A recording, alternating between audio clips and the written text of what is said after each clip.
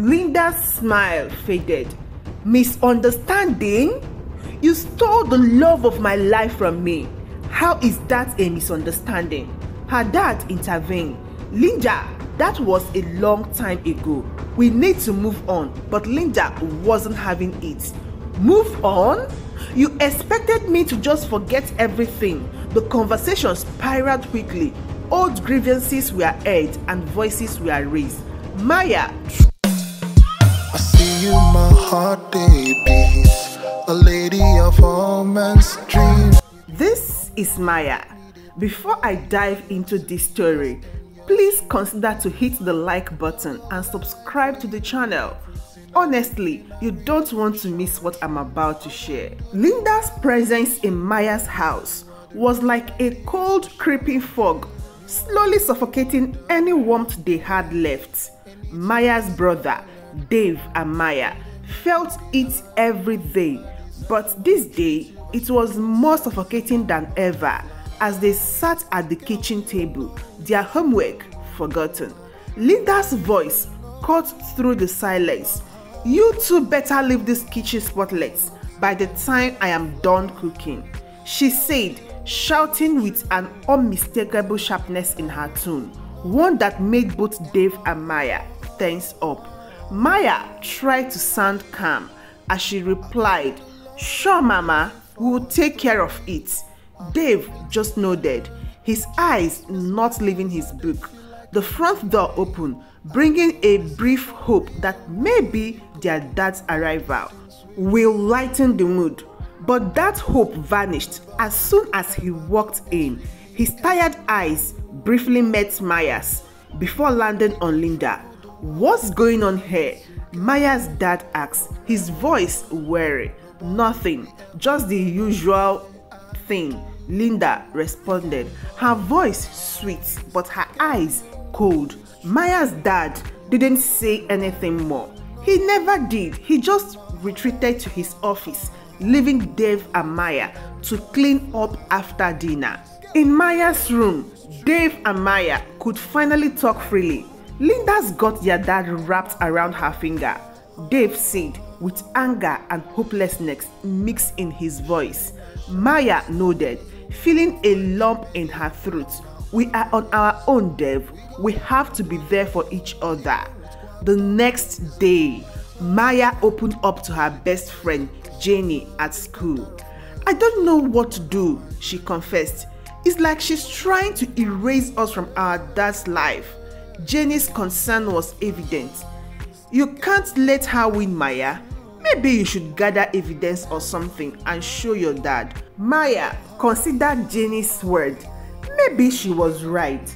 Maybe it was time to take a stand. That night, back at home, the idea started to take shape. Maya lay in bed, thinking about Jenna's suggestion. Dave, already asleep, looked so peaceful, so unaware of the storm brewing. In Maya's mind, they need proof. "Dave," Maya whispered in the dark, "we need to show Dad who Linda really is." The following day turned into a silent mission. Dave and Maya started to document everything: Linda's harsh word, her cold action, the way she treated them when their dad wasn't around. They were careful, making sure she didn't catch on to what they were doing. It was exhausting, living in a constant state of alertness, but they knew they had no choice. This was their life now, a life of gathering evidence against the person who was supposed to be part of their family. The strain was starting to show. Dave was quieter at school, and Maya found herself constantly distracted, her thoughts always returning to her situation at home. One evening, as they were sitting in their room going over the notes they had gathered, Dave looked at Maya with tired eyes. "Do you think this will change anything, Maya? Do you think Dad will even believe us?" Maya didn't have an answer. All she had was hope. "We have to try, Dave," Maya said, her voice barely above a whisper. "We owe it to ourselves to try." In their storage room, where they keep years of forgotten memories, Maya found a clue in an old yearbook, a photo of their biological mom and Linda looking like the best of friends. It made no sense. That night, Maya confronted her mom about it. Maya, is a long story. We were friends, but things got complicated when your father came into the picture. Linda never got over losing him to me. Maya's mom confessed, a note of sadness in her voice. Maya was stunned. This whole field stemmed from a teenage crush? I had to talk to Dad. He needed to understand the gravity of the situation. Dad, you need to hear this. It's about Linda and Mom in high school. Maya urged him, finding him in his office. Not now, Maya, Dad replied, not even looking up. But it's important, Dad. It's about why Linda hates us so much. Maya persisted. He sighed, finally meeting Maya's gaze. Maya, the past is the past. We can't dwell on it. Frustrated, Maya turned to her best friend Jenny for advice. So, Linda been holding on to this grudge all these years. That's crazy, Jenna said. Yeah, and Dad won't even listen. He just brushes it off, Maya said, feeling hopeless. You need to find a way to show him the truth, not just tell him, Jenna suggested. Thoughtfully, Maya spent the next few days digging deeper into the past. She spoke to her mom and Linda's former classmates and looked up social media posts. The more she found out, the more she understood Linda's deep-seated resentment. She hadn't just been heartbroken, she had been obsessed with their dad and had even tried to sabotage his relationship with their mom. With this newfound information, she approached her dad again. Listen, Dad, it is serious. Linda has been carrying this hatred for decades. She had even tried to break you and Mom up in the past. Maya told him, determination in her voice. Her dad finally looked at her with real concern. I had no idea, Maya. I will talk to Linda. It was a small victory, but a victory nevertheless. Perhaps now they were finally getting somewhere, determined to mend their broken family. Maya set up a meeting between her mom and Linda. She hoped that by bringing them face to face, they could sort out their past and they could all move forward. She convinced her mother to come over for dinner, telling her it was time to clear the air. That night of the dinner, the tension was thick. Her mom arrived, a cautious look in her eyes, while Linda had an air of forced politeness. Their dad just seemed hopeful that this would all work out. So, why are we all here, Maya? Linda asked with a faint smile as they sat down at the dining table. Maya took a deep breath. I thought it's time to talk about the past, to resolve things for the sake of our family. Her mom nodded, looking directly at Linda. I agree. There were misunderstandings between us and I'm sorry for any pain I caused. Linda's smile faded. Misunderstanding? You stole the love of my life from me. How is that a misunderstanding? Her dad intervened. Linda, that was a long time ago. We need to move on, but Linda wasn't having it. Move on? You expected me to just forget everything. The conversation spiraled quickly. Old grievances were aired and voices were raised. Maya tried to mediate, but it was like trying to stop a wildfire with a cup of water. The meeting ended with her mom leaving in tears and Linda storming off to her room. Her dad was shell-shocked. He didn't realize it was this bad, he muttered. The next day, things went from bad to worse. Linda was more hostile than ever, especially towards Maya. She seemed to think she was conspiring against her. Her manipulation grew more cunning, turning their dad against them with subtle lies and insinuations. One evening, Dave came into Maya's room, worry etched on his face. "Maya, Linda told Dad that we were ungrateful and disrespectful. He's starting to believe her." Maya felt a surge of anger. This is getting out of hand. She is tearing our family apart. They heard footsteps and hushed conversations. Linda's voice floated up the stairs, laced with fake concern, as she spoke to their dad. "I just want what's best for our family, but Maya and Dave, they don't respect me as their stepmother." Their dad's reply was wary. "I know, Linda. I will talk to them." Their home had become a battleground, with Linda holding all the weapons. Dave and Maya were at loss. Their attempts at mediations had backfired, making things worse than before. The following weeks were a blur of tension and whispered argument. Maya felt like she was walking on eggshell constantly, trying to prove Linda wrong but failing each time. One night, as Dave and Maya sat in the room, a defeated silence hung between them. "They need a new plan. Maya, we can't go on like this," Dave said, his voice low. Maya nodded, her mind racing. "You are right, but what can we do? Dad won't listen, and Linda, she's just getting worse. We need to figure something out. We have to, Dave." That night, Maya knew Dave was right. They had to take a stand. "We have to fight back." "But how, Dave?" "Maya, we had to gather proof of Linda's toxicity, something concrete that even Dad couldn't ignore." They turned detective in their own home, using their phone to record her outbursts. One evening, Linda was particularly cruel. "You kids are so ungrateful after everything I do for this family," she sneered, unaware that Maya was recording from her pocket. They were careful, always on guard for the right moment to capture her through nature. But the constant vigilance was exhausting, emotionally draining. Their breakthrough came a week later. Linda had a habit of badmouthing their mother when their father wasn't around. This time, Maya managed to record her spewing venom about their mom, saying things that were downright vicious. "Once Dad hears this, he will have to believe us," Maya whispered to Dave. As they huddled in their room, listening to the playback, but their plan to confront their dad with the evidence backfired.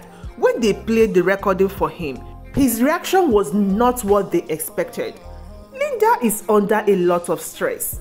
You kids need to be more understanding," their dad said, dismissing their concern. Maya couldn't believe it. He was choosing Linda over them, his own children. The realization was a crushing blow. Dave and Maya exchanging a look of disbelief. They retreated to their room, the weight of their father's betrayal heavy on their shoulders. Dad doesn't see it. He is blind to what she's doing, Dave said, frustration in his voice. Maya sat on the edge of her bed, feeling helpless. "We are on our own, Dave. If we are going to expose Linda, we can't rely on Dad." The following days were a tense cat and mouse game. Linda grew more cunning in her manipulation, turning their dad against them with every opportunity. One night, Maya overheard her talking to their dad in their room. "Maya and Dave are out of control, honey. I don't know what to do with them," Linda said, her voice laced with fake concern. "We need to send them off to boarding school or anywhere, as long as they are not in this house." Maya felt a surge of anger. She was playing the victim, twisting everything to fit her narrative. They need more evidence, something undeniable.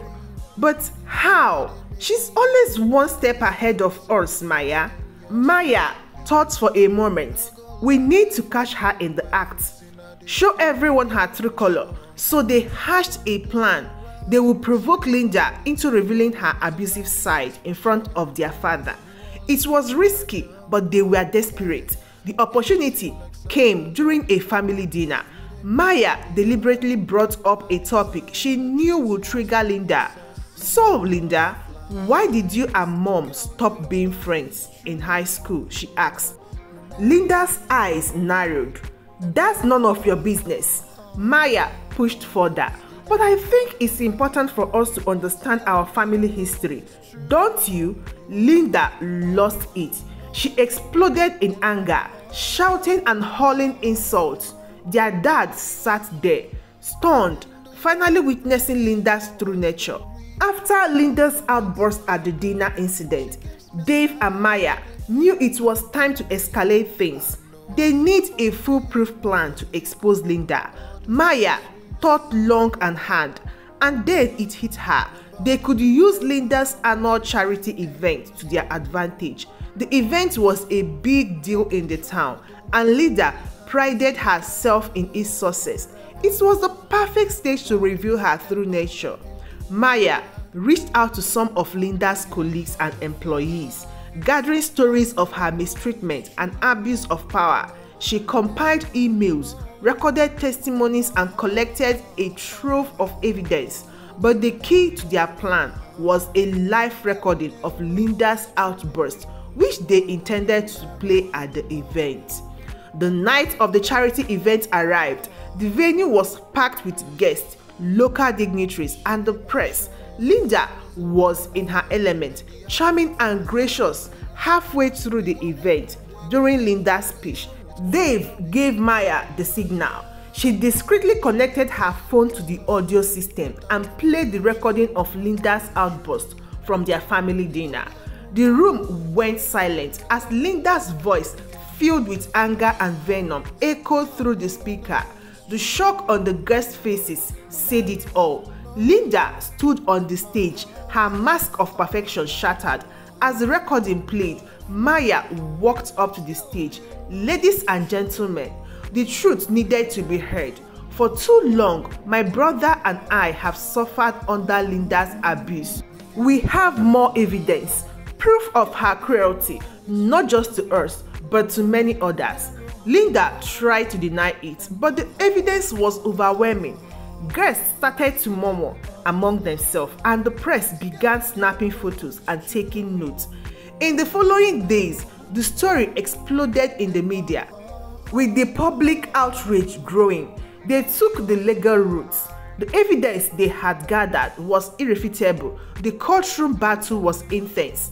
Linda's lawyer tried to discredit them, but the truth was on their side. Witness after witness collaborated their story, and the recorded outburst played a crucial role. In the end, justice was served. Linda faced legal repercussions for her abuse and misconduct. It was more than just a legal victory, it was a personal triumph for Dave and Maya. Their dad was there in the courtroom, watching it all unfold. After the verdict, he came up to them. "I am sorry, Maya. Dave, I should have seen it, should have been there for you. It wasn't easy." But they started to rebuild their relationship with their dad. It took time, but eventually they found their ways back to each other. As for Linda, she got the help she needed.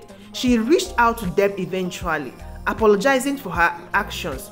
It wasn't easy, but they accepted her apology, not for her sake, but for their own peace. Their family, once broken and fractured, started to heal. They learned to trust and rely on each other again. Dave and Maya grew closer.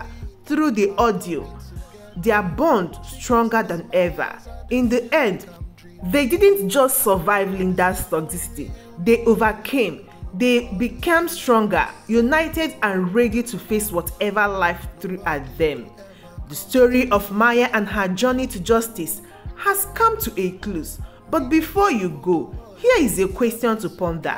If you were in Maya's shoe, would you have accepted Linda's apology after everything she had done, or would you find it impossible to forgive?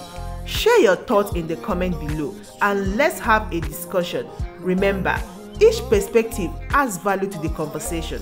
And if you enjoyed this story and want more content like this, don't forget to hit that like button and subscribe to the channel. Your support means we can continue sharing these gripping tales. Till I see you again in my next story. Goodbye.